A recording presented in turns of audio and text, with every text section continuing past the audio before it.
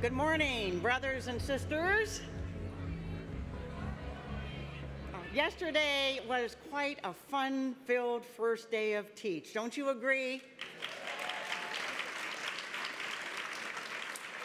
And I'm impressed that this hall is just about full because I know many of you stayed up late last night, dancing, uploading your lessons on Share My Lesson. Who made it all the way to midnight? Let me see your hands. And a lot of you are down front. That's impressive. And let me do another poll. Raise your hand if you signed the pledge in the expo area to reclaim the promise for public education. Good, good. Now, you should have received this toolkit, and we're sharing this with you, good, to take home and share the message with your friends and family. And as our passionate president said yesterday, none of us can be bystanders. We need to reach out to parents, community, civic leaders. We need to open their eyes, minds, and hearts. So if you haven't, and I think many of you haven't yet, if you haven't taken the pledge yet and you haven't received the kit, please do so today. Check it out in the expo area. So yesterday was very exciting, and we've got a lot more in store for you today. So let's get started. It is my great pleasure to recognize the 2013 AFT Innovation Fund grantees. Now, I know it's hard to believe, but the Innovation Fund is celebrating its 5th anniversary this year, and we have over 30 impressive grantees. The fund supports creative ideas for improving schools from those who know them best, you, the educators. It is an annual grant competition and invests in the best and brightest ideas. AFT provides the grantees with resources and ideas and support to put their ideas into action. The fund is sponsored by grants from national philanthropies and also by AFT members, or dues. This is truly an example of solution-driven unionism at its best. And now, without further ado, the 2013 Innovation Fund grantees. First up, the Baltimore Teachers Union.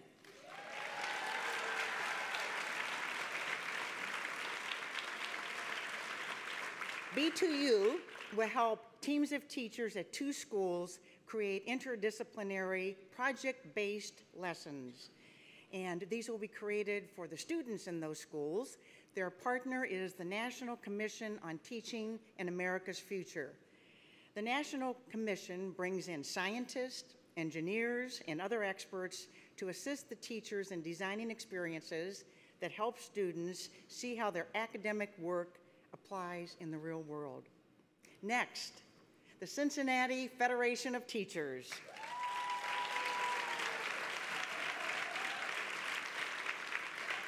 CFT is going to work with a select group of schools to use a new tool designed to guide planning and instruction aligned to the Common Core. They will be assisted by Student Achievement Partners, a great partner of AFT. It's a national organization working to make sure Common Core is implemented correctly. Over time, based on teachers' experiences with the tools, the project will inform discussions about evaluation so that evaluation is aligned with the standards. And the final 2 grants are also on Common Core. I think I sense a theme here. The Innovation Fund saw lots of interest from our members, and we're delighted that we can support the work to continue to make sure that AFT members drive Common Core implementation so we get it right. So next, in Montana, the MEA MFT.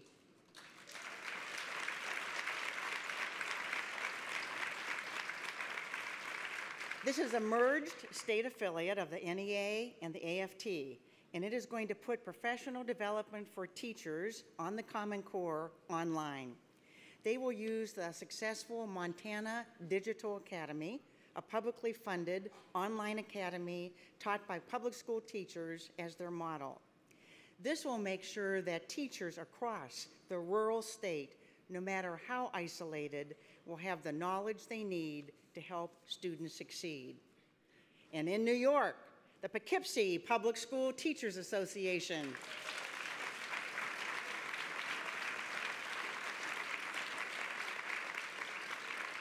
Poughkeepsie is going to write and videotape model lessons and instructions for teaching Common Core lessons to English language learners at the high school level. It will be made nationally available on the Coloring Colorado website, where the Innovation Fund already has great material that was produced by our members in Albuquerque. So join me in saying congratulations to all of our 2013 Innovation Fund grantees.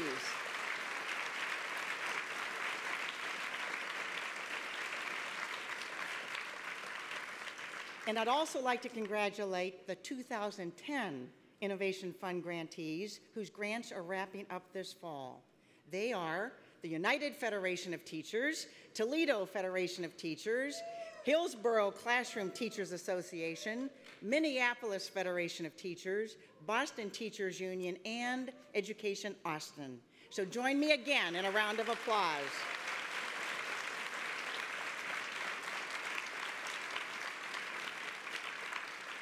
Across the AFT, there are so many inspiring examples of extraordinary work in progress.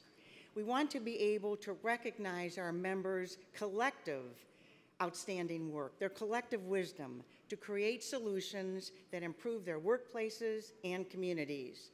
That's why the AFT, in partnership with the Albert Shanker Institute and the Innovation Fund, has created the Prize for Solution-Driven Unionism. The $25,000 prize is to recognize the work that exemplifies our mission of providing high-quality public education, healthcare, and public services. So applications are online at aft.org and will be accepted until August 16th. So get your applications in now. From working in coalitions with community organizations to devising solutions to improve the quality of services we deliver, from turning unfavorable conditions into opportunities for more positive outcomes, to using new approaches to collective bargaining that aggressively and collaboratively move systemic reforms, we encourage you to share your examples of solution-driven unionism and apply for the prize. And now, it is my pleasure to welcome to the stage the woman who coined the phrase solution-driven unionism, our president, Randi Weingarten.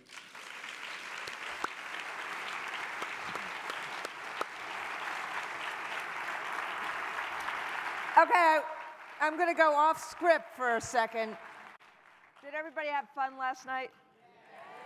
Because I know we work hard, and I know you really, really work hard at home. But every now and then, you need to have some fun. Okay? So will you promise me you're going to have some fun? And I hear the heat wave is going to break just as we're leaving. So I hope that you like this conversation today. The two people I am about to introduce are two of my favorite people, of the people that we work with all the time. And I hope it's going to be a really interesting conversation on advancing and on owning our profession. But before, I know you've seen this today. Somebody had a baby. Do we know who it is? Right? Dr. Johnson just said our granddaughter. But in that USA Today, which now everyone in America and everyone in Great Britain and all of the Commonwealth that's still talking to Great Britain will be keeping. So in USA Today, which is frankly the newspaper that anyone in any hotel around pretty much now the world has, this was there.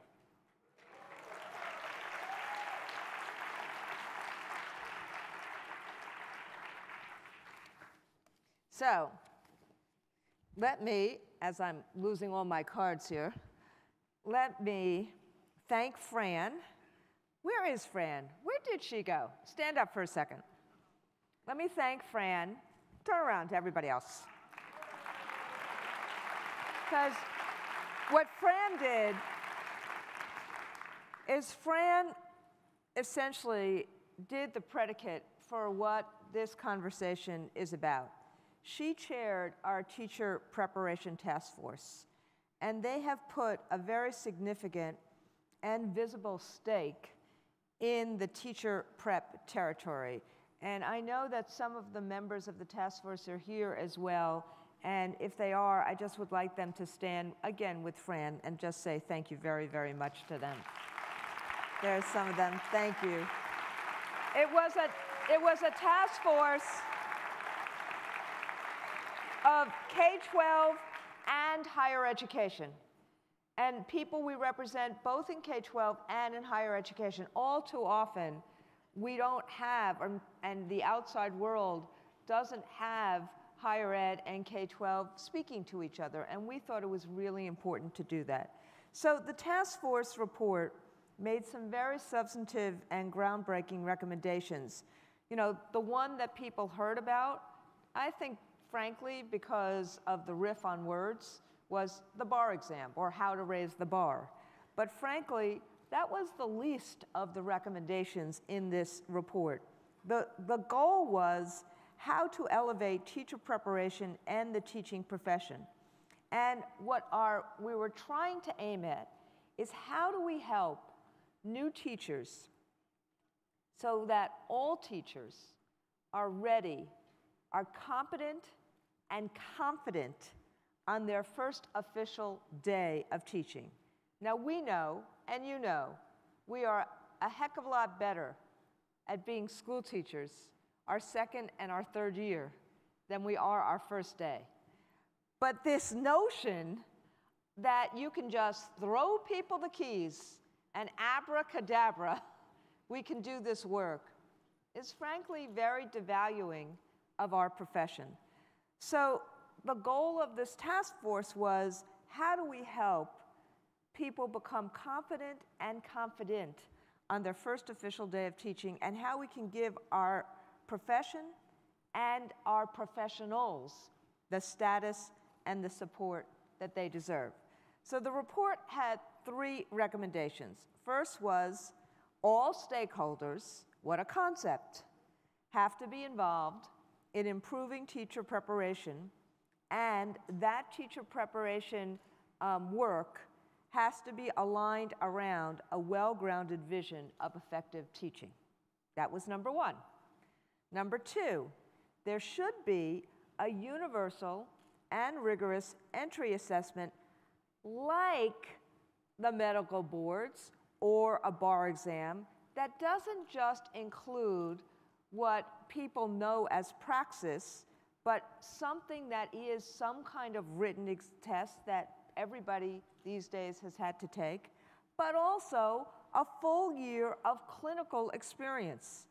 And what we had said is that we would hope, even though we know that teacher preparation and teacher certification does vary state to state, and we're not suggesting it should be federalized, but wouldn't it be good if you took it in one state, it would actually apply to all the other states?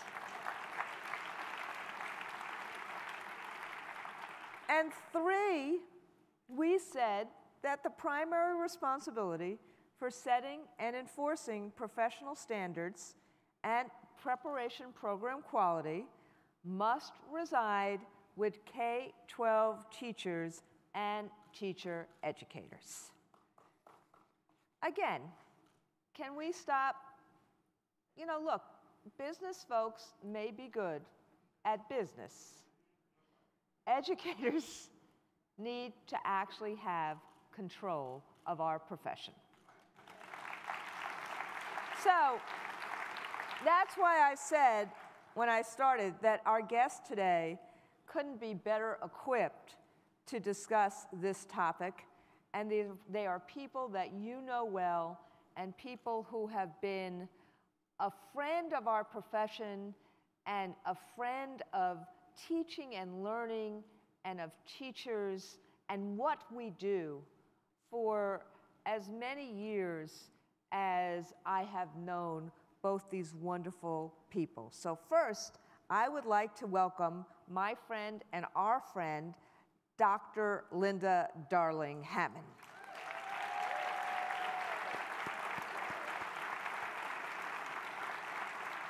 As she comes up, Linda is the Charles E. Duncan, right? Close enough. Thank you. Professor of Education at Stanford's Graduate School of Education, where she launched the School Redesign Network and the Stanford Center for Opportunity Policy and Education. Linda was the founding executive director of the National Commission on Teaching and America's Future, and is the author of more than a dozen books on education policy and practice. And after this session, during the lunch break, Linda will be signing her latest book, Getting Teacher Evaluation Right outside the expo area, a book that she started doing as we were doing some of this original work a couple of years ago with the Albert Schenker Institute. Let's give a great hand to Linda Darling-Hammond.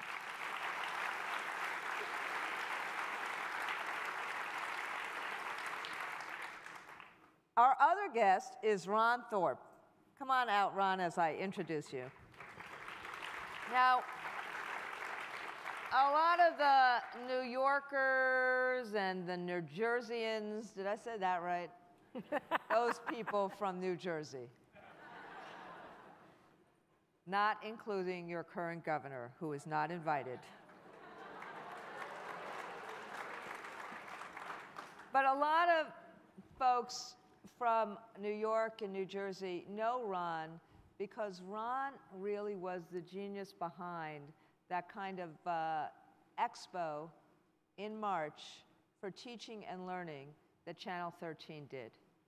He said while he was at Channel 13 that it was really, really important for teachers to be honored in some real way in a professional circumstance. And so it was just amazing to all of us in the public education world when Ron said, I'm leaving Channel 13 to actually become the president and the CEO of the National Board for Professional Teaching Standards. A board, by the way, that came out of a concept that Al Schenker and Mary Futrell had years ago about how we actually elevate the practice of teaching. So Ron is bringing the National Board into exciting new directions in the less than 2 years that he has been at the helm. As I told you, his impressive career included being Vice President for Education at WNET in New York, which is still the nation's flagship public television station, and he was, early in his career, an assistant to the legendary educational just mentor of all of ours, Ted Sizer. So I just want to once again say thank you, Ron, for taking that job and for being here and always being out there for teachers in public education. Thank you, Ron. Now I get to do an interview with these two wonderful folks. And I'm going to start with Linda. And we're going to start about teacher preparation. So, Linda, just what do we really know about the nature of the experience that gets a student ready to be a teacher? What are, in your judgment, and based upon all the research that you've done, what are the key elements of pre-service preparation that can ready students and new teachers for the very real challenges that they will face entering our profession and entering their classrooms?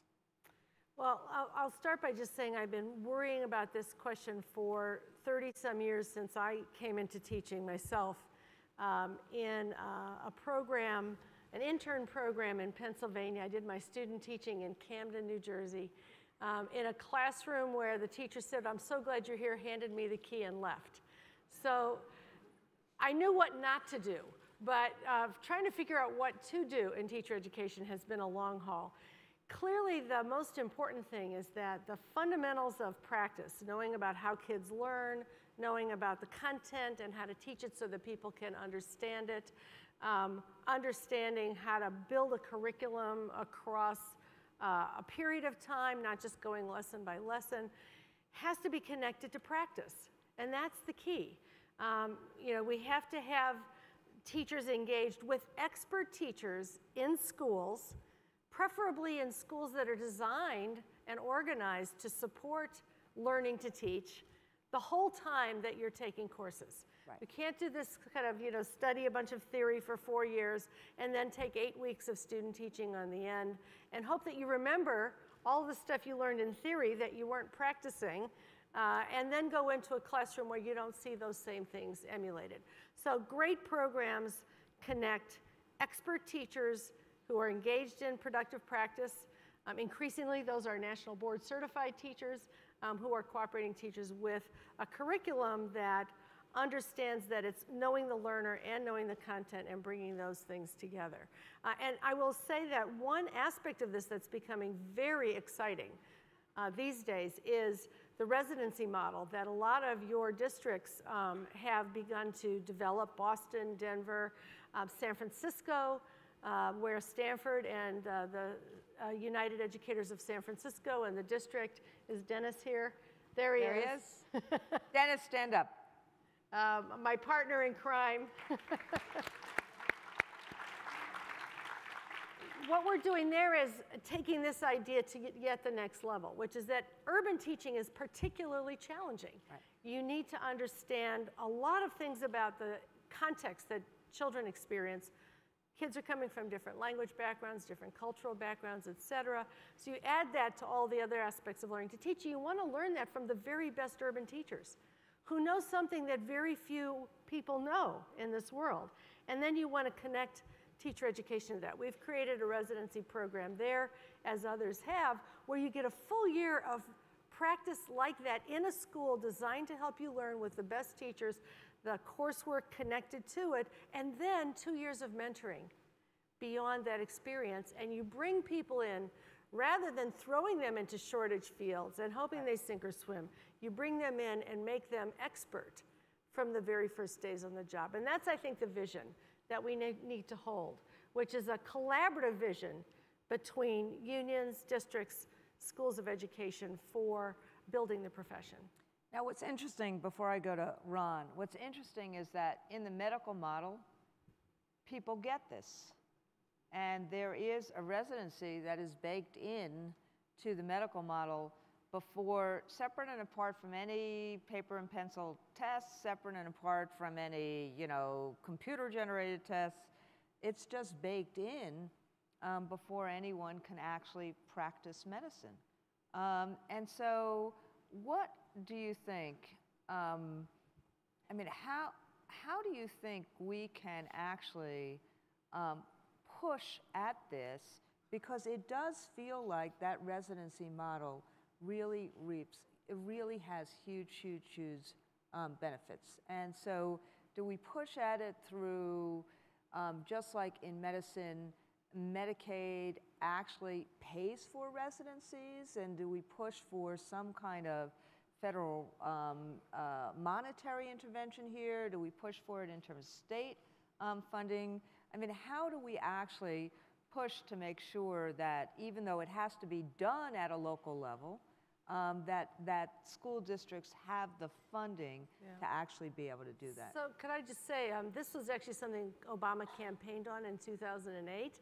We're still waiting for this part of the agenda to come online. He said, if you teach, we will pay for your education, number one. Like in Finland. Like in Finland, like in Singapore, free ride. If you're going to teach, it's to our benefit as a nation to pay for your education. And by the way, usually that comes with an expectation that you'll stay in the profession for at least 4 years so that you don't get the churn, right? Number two, Residency models were on the table. He wrote that legislation. I helped a little with it. And were funded in the early years of the administration. We need to reclaim that and have that residency funding flowing to districts once again. Number 3, the federal government in medicine does pay for teaching hospitals through the third-party payer and other financial aid system. We should have the federal government paying for teaching hospitals and education, professional development schools, where this kind of work can go on. Good. So if there is actually really a real reauthorized ESEA, it feels like this should be a part of that. Absolutely. Okay, Ron, in the Raising the Bar task force that the AFT did on teacher preparation, we talked a lot, as I had told folks right now, about how educators in K-12 and higher ed should be owning our profession. The word professional is in the very title of the National Board. So how far are we away from this notion that we are or should be professionals? How far away, not from the rhetoric of it, but from the actual practice of it? And what are you trying to do? Because I want people to really hear the kind of ingenuity and creativity that Ron is bringing to the National Board. What are you doing to actually promote and push this?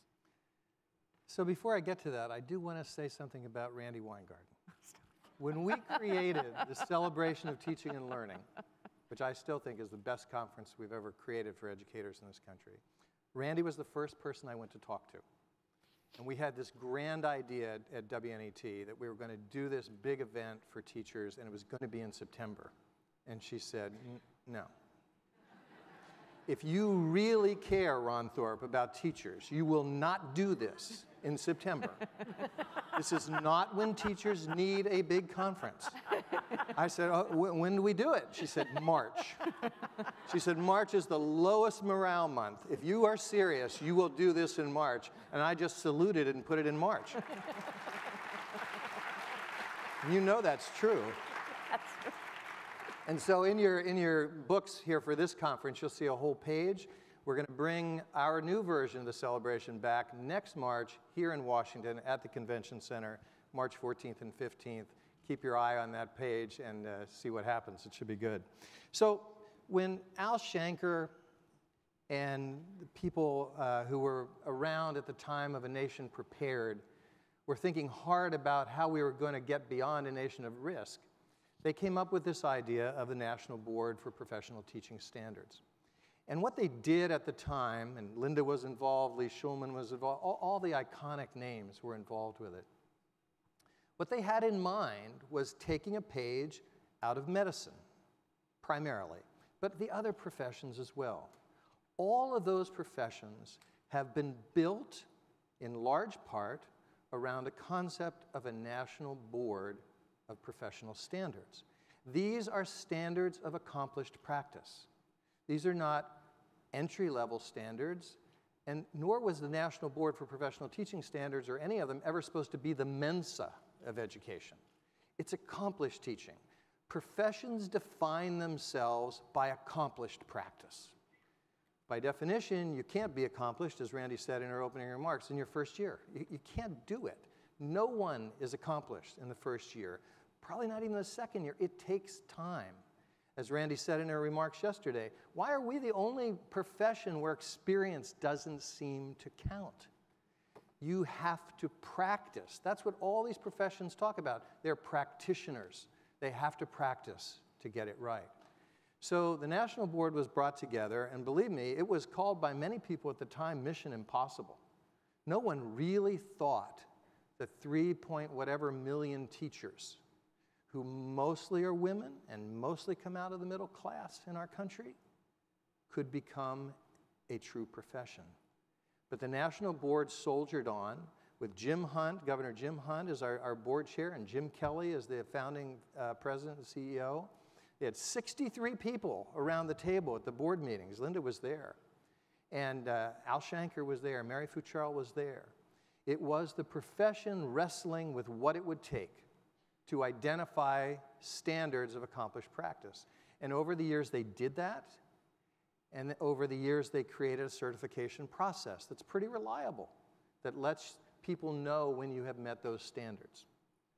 What the National Board and teachers who've created the National Board, those are huge successes. What we haven't succeeded at, and this is what we must do, we must take this to scale. In medicine today, 90% of physicians are board certified. They do it, as Randy said, the minute they leave their residency program. And by the way, every physician in America today spends 3 to 7 years in a residency program before they can say they're an autonomous practitioner. And the minute they leave the residency program, they sit for the boards. And then, as I've heard my dear colleague Linda say on many occasions, when physicians sit for the boards, 98% pass. And no one thinks that's because it's low standards, and no one thinks it's because they're geniuses. They pass because the trajectory that started in day one in medical school has been exquisitely engineered to lead to that spot. And that's where we have failed as practitioners. In our profession, we have not done that. And so when people sit for the boards today, only 40% of candidates for the boards pass the boards on their first try. And after 3 tries, only 70% of that initial cohort passed the boards. That's not the teacher's fault. That's because we haven't got this trajectory right. And working with Linda right now and the AFT report, that's what the AFT report is all about, getting that trajectory right. So it's, you know, it's interesting. I mean, I've had many private conversations and sat on many panels with both Linda and Ron. But what's interesting is that there is a model in other professions that we can follow. And instead, and Linda knows where I'm going with this, we've chose to do accountability, not we in this room, but the powers that be have chosen to do accountability by something called a value add process. And we know, and they've chosen not in this country, and Linda says this, you know, before some of us actually ever knew to go to Finland or Singapore, Linda actually pointed that out in her writing. But in Singapore and in Finland, they have actually taken the dollars to invest in preparation, which is what we do, as Ron just said, in the medical model. In America, in the last few years, the policy has been to invest the dollar in evaluation, not in preparation. And so I'm just going to ask Linda, and I hope she doesn't laugh at me for doing this. So we know value add doesn't make sense. And we know grading teacher preparation programs, mostly through the lens of standardized test scores of their graduate students, also doesn't make sense. But could you help us understand in English, not just in our core reaction to it, why that doesn't make sense, and what alternatives do we offer instead, so that we actually can be the advocates that we know we ought to be when these things come up in public sessions or in our district, you know, boards or things like that? Thank you. This is one that I, have worked hard on, and I have to say, when the idea of value-added evaluation came out, I was one of many people who said, hey, this sounds kind of like, it ought to work. We ought to think that, you could look at teachers, and their kids' gains and make something of it. Conceptually, it makes sense to people. That's why it's hard to have this conversation with a lot of people. But then studies started to come out. And what we found, and I was among the people doing studies early on, was that this value-added metric that comes about is really the error term in the regression equation. Don't glaze over, stay with me. They say we're going to predict what we think should matter for achievement, student demographics and things like that. Whatever's left over, we're calling it the teacher effect. But in that little basket is the principal effect, there's the resource effect, there's the curriculum, there's all the other teachers, there are the tutors after school, there's the parents, there's the healthcare. All of that is in this leftover piece. We call it the teacher effect. But the teacher is actually only a small part of that. In addition, so it turns out that these values are very unstable. A teacher who is given an A grade one year because they're in the top 20% has a 50% chance of getting a C, D, or F the next year. A teacher who gets an F grade one year because they're in the bottom 20% has a 50% chance of getting an A, B, or C the next year. We've seen this in study after study. What determines that flip-flopping? It turns out even when you do the statistical controls for students, classroom composition, who's in your class, actually has a lot to do with when the flip-flopping occurs. And I'm almost done. This is exacerbated by the test rules under No Child Left Behind, which say that you can only measure grade level standards in your tests, which means that if you're teaching a 9th grade class, you know darn well that half your kids are, or at least a third of them, are scoring somewhere, their skill level is somewhere between kindergarten and 7th grade. And another third of them have skill levels above the 9th grade level. They're not getting measured at all in terms of their gains on the test because the test is only measuring the grade levels. So it turns out that value-added test scores as a measure of teacher effectiveness don't work. They're highly inaccurate.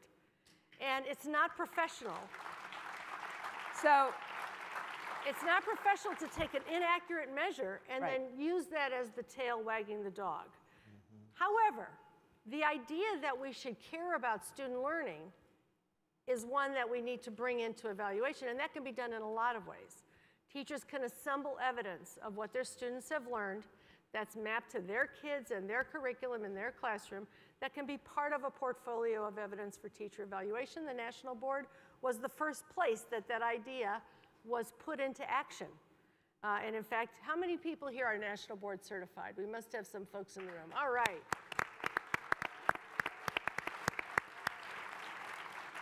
So you know that you're assembling evidence of student learning. Now, that can be part of the teacher evaluation portfolio along with standards-based evaluations of practice by skilled evaluators who know what they're looking at and use good standards. For schools of education, we need a similar kind of evidence. We, in California, started something called a teacher performance assessment for licensure. The legislature passed that in 1998. We now have every school of education has to choose one of 3 performance assessments. My institution helped to create something called the PACT, the Performance Assessment for California Teachers. It's like a baby National Board portfolio. You plan a curriculum, you adapt it for English learners and students with special needs, you teach it for a week, you videotape yourself teaching that, you collect evidence of student learning, you analyze that evidence, and it is scored in a portfolio reliably by trained evaluators who are cooperating teachers in the schools, they are professors and supervisors in the universities. We have a high reliability in scoring, and it predicts later effectiveness when you do the research on large numbers of teachers. That kind of thing is, I think, part of the bar that we talk about. And when you get that feedback in teacher evaluation, in teacher education, you can see how many of your candidates can actually teach. And guess what? When you get evidence about whether your candidates can actually teach, it makes you go, oh my, we didn't teach them how to assess students. Or, gee, we need to do more about preparing them for English learners. So it has caused this reform. So that would be one piece of evidence. We should also survey our graduates, as many places do, but now in California we're going to do it for the whole state. Every graduate will have an opportunity to say what they had the opportunity to learn in their teacher education program when they go for their license, and again when they go to renew their license in a couple of years, and they can comment on the induction that they also received. And we'll be able to say which of the programs are viewed by their graduates and by the employers as actually having done the job that they were supposed to do, and which ones did not. And then we can hone in on those places where the evidence from performance assessments and surveys tells us that there's a problem, and we can strengthen accreditation so that those who are not investing adequately either do so or get out of the market. Because we cannot afford to have schools of education that are not doing the job that they need to do to prepare teachers to have the tools that they need. So you see, and then I'm going to ask Ron a similarly, I hope, interesting question. But you see that the reason we know so much now about why value add doesn't work is because we've tried it and seen it. But we also know what does work, and starting to learn what does work about how we assess student learning. And part of what the Common Core may do is help push, as we heard from this panel or the panel yesterday, things like project-based learning, portfolio assessments, authentic assessments, and things like that, about how we push to see real proxies of student learning. And then also, as Linda just said, real surveying of both employers as well as the folks who came out of teacher preparation programs about what they thought they got and didn't get, and then use that data. So data is important, but it has to be the right data, not simply some regression analysis that ends up in a numeric score that no one can either explain or understand how anybody arrived at. And so I want to just toss the last question out to Ron, which is, you know, initially when the board got its legs, a lot of people talked about national board certification and about how important it was and things like that. And then there was a fall off.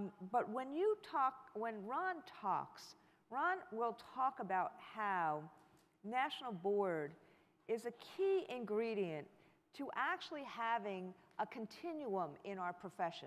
So in our profession, it doesn't simply have to be you are a paraprofessional, or you are a teacher, or you are a principal.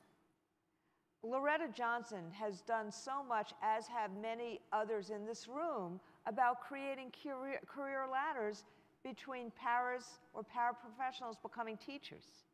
What the National Board does is it creates a whole bunch of ways where teachers can have various different avenues to other roles in teaching and learning. And so I just want you to talk a little bit about that, Ron, because I think that it's gotten lost a bit, particularly in, and I'm not being political here, particularly in kind of the TFA push of just having people being teachers for a couple of years and then taking other leadership jobs outside of teaching. There is a real kind of career path that you and others have talked about using the National Board. Right, so let me go back to this point.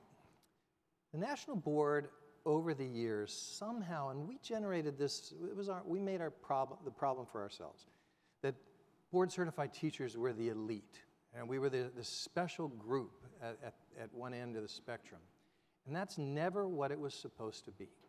It's supposed to be about accomplished practice. That's what defines a profession. So that wherever you send your child to school across the country, you can be pretty well satisfied that that person in the classroom has the skills that they need to help your child. So the National Board standards, which were created by people, probably people in this room, many of you have probably served on the standards committees, the certification council, because it is of the profession and by the profession. So over the years, over 25 years, teachers like you have created these standards. But we haven't embedded those standards in the continuum, starting with teacher preparation. But one of the things that we're doing in collaboration with the folks at Stanford and Linda's team is we're taking the videos of board-certified teachers, those who successfully certified, and the reflective papers. They will be put into a searchable electronic database, and we will make that database available in teacher preparation programs. Now, what does this do? This puts in the minds of people in day one of preparation what accomplished teaching looks like and how accomplished teachers think. And that thinking part is really important, and you need to help us insist on that. Videos alone will not change our profession. And if you need proof of that, just remember that everyone in America has watched teachers for 15,000 hours as students. And that gives us the sense that anybody can be a teacher. Believe me, if by the time you were 19 years old, you had watched a doctor for 15,000 hours, you'd say, I can do that. But what you can't do is get inside their heads. The reflective papers are critical to this. So here you are, you're a sophomore in your university, you've declared you're pre-teaching, you want to go in a career in teaching, and what your professors are immersing you in are images of accomplished teaching and the analytical process that's part of being an accomplished teacher. I think that's a game changer. None of us in this room had that experience as undergraduates. All we had in our head, by and large, was the image of one or two teachers back in our own school. I'll do my own. I was a Latin teacher when I started my career. I had one Latin teacher, Carolyn Nolan. I loved her. My mother had one Latin teacher. Her name was Carolyn Nolan. She loved her too. I delivered Miss Nolan's paper. She was the organist in our church. She was terrific. But how did I know whether Miss Nolan was a really good Latin teacher or not? I only had one. So where do I go to get other models? Now, shift over to something you could all recognize. I'll use a baseball metaphor. Every little leaguer in America is 8 or 9 or 10 years old, and they can only do what 8 or 9 or 10-year-olds can do. But if that child is playing shortstop, he's got Derek Jeter in his head, right? And so the coach has a real advantage helping this boy get better because he already has a sense of what the best shortstop in professional baseball looks like. And he's trying to emulate that all the time. That's what we need to help introduce into the teaching continuum from pre-service to accomplished. And once we have that as the norm in education, then we need to find ways to deploy accomplished teachers in other parts of the school curriculum. Let me give a quick example. I had a chance recently to meet with 5 board-certified teachers who were Einstein Fellows this year. When I met, I thought I was in the presence of royalty. These people were incredible. Then the tragic moment happened at the end of the conversation. Not a single one was looking forward to going back into the classroom.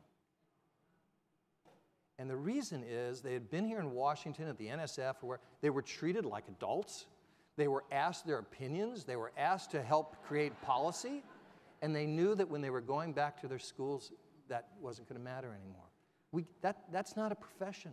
You can't take the best teachers. You can't take your Einstein Fellows and have them leave.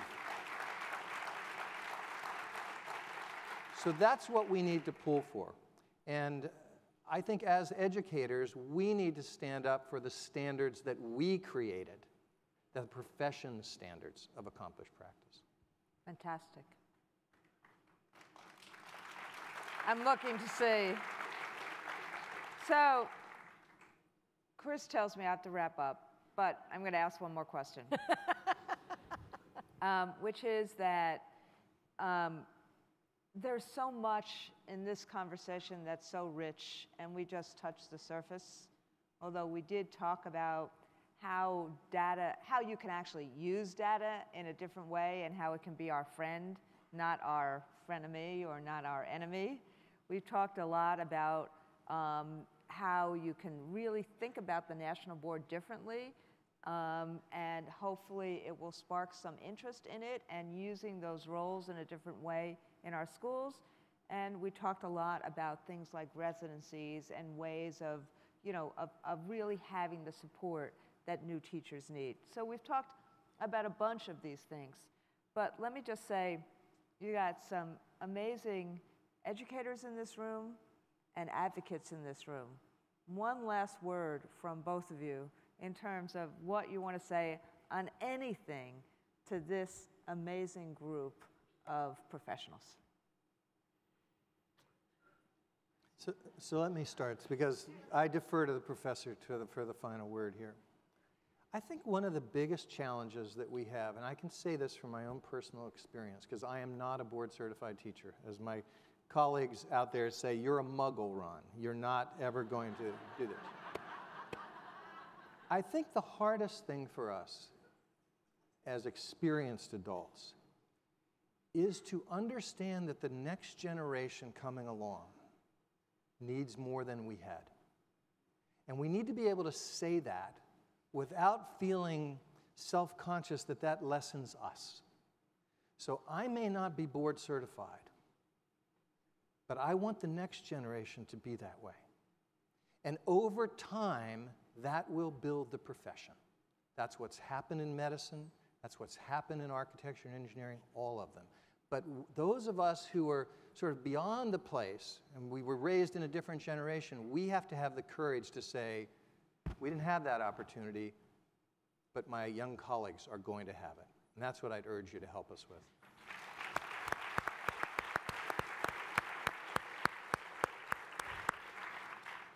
I guess I'll pick up on the thread about how important it is for us to understand what great teachers do when they think about and engage in their practice. And the key for all of us is to figure out ways to share your expertise and to enable others to share their expertise, not only with those coming into the profession, but with those who are struggling in their first years in the profession, and with our colleagues in the schools. We live in schools today that were invented in the scientific management era of the early 1900s, the warehouse factory model schools, in which the idea was that there was no role for teacher collaboration, in which the idea was that you could program what teachers were to do, and they were on the assembly line, and they would just implement the rules and the regulations. And that whole bureaucratic accountability structure still governs a lot of policy and practice. And what I see the AFT doing today is setting sights on a new way of reconceptualizing schools and the profession. That is rested in professional accountability, not bureaucratic accountability, that calls on all of the members of the profession to develop and share their expertise in a lot of different ways. And I think that's the key idea, to develop, share, collaborate around the goal of the profession to educate all kids well, to reach out to families, to be a part of communities. And that extends from beginning of preparation all the way through the development of accomplished practice. Thank you. You see why we love these two? So I want to thank Linda and Ron. And before we leave for lunch, I want to just tell you something we are releasing today.